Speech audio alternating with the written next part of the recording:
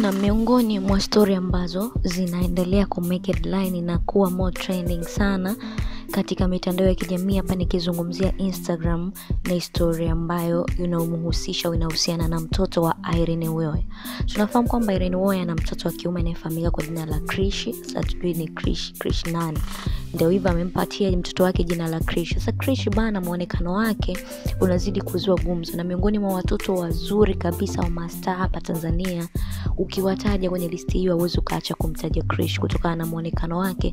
Ni watu tofauti, wengine wanasema Krish bora angekuwa wa kike sijui angekuaje. Wengine wanamdefine, kila mmoja anamdefine kwa akili yake jinsi inavyomtuma kutokana na muonekano wake jinsi ulivyo, kuanzia sura, lips na mambo mengine kama hayo.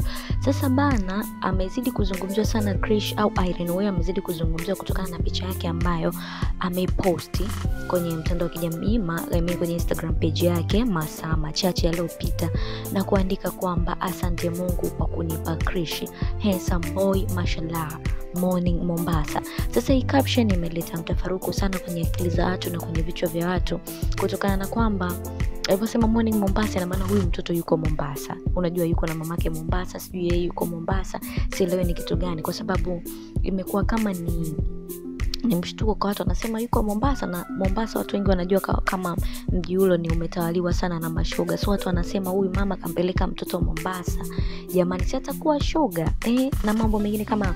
Lakini kitu ambacho kidogo kimemekinacho headline baada ya kuandika vile, na Hamisa Mobeto akaweka caption pale ya kuandika handsome, then akaandika emoji vya kama love hivi kwenye macho.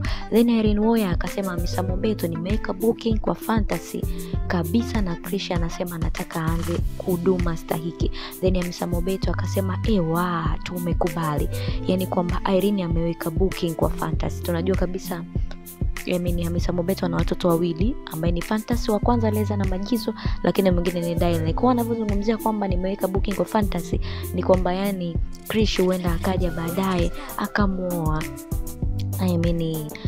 akafunga ndoa au akawa na mahusiano na fantasy, hatuwezi kujua, ila amefanya kama sijui ni utani sijui ni kweli even.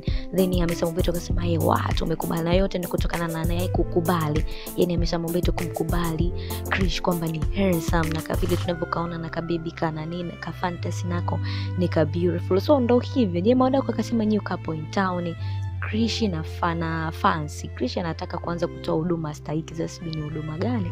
Maana bado ni wadogo.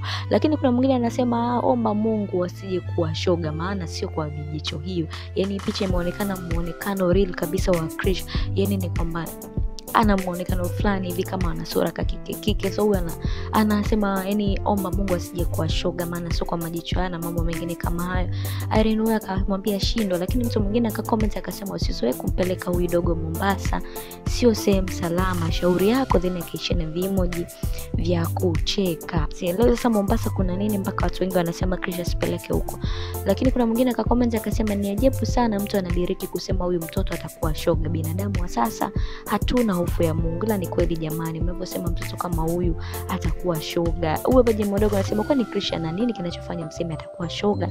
Ni hivyo tu, yani mtu anaye comment hivi mwanae ana sura kama amelamba ndimu, basi kila kimuona mtoto wa mwenzie anaweza tu, yani anawaza tu ushoga tu. Ni kweli muonekano wa Krish kidogo umekuwa tofauti kadri siku zinavyozidi kwenda, na vile inavyosemekana kwamba ni amezana Mganda kwani na Rwanda, kwa sura yake inaenda kule kwa Rwanda. Tunafahamu kwamba Krish ni mtoto wa Irene Uwoya pamoja na Ndikumana, marehemu Ndikumana. Kwa muonekano wake amechukua sura, muonekano wake mkubwa sana, sura yake imebase sana kwa mama, lakini sama kwa Ndikumana, lakini sura imeenda Rwanda by the way. Ndio maana hata muonekano wake mwenyewe unafahamu watu wa Rwanda huwa walivyo.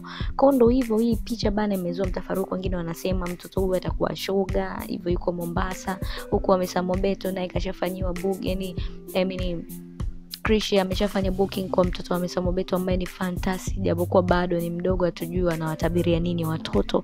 By the way issue ndo iko hivyo jamani, miongoni mwa watoto ambao ni kidogo ni kivutio cha taifa, maana tuseme hivyo, au ni wazuri sana, yani ni watoto ambao wanavutia. Hauwezi ukaacha kumtaja Fantasy, mtoto wa Mesa Mobeto, lakini vile vile huwezi ukaacha kumtaja Krish, kutokana na watoto ambao wana muonekano mzuri, ni ma beautiful girl na ma handsome boy wengi sana. Watoto wa stars ni kwa nini wanakuwa wazuri?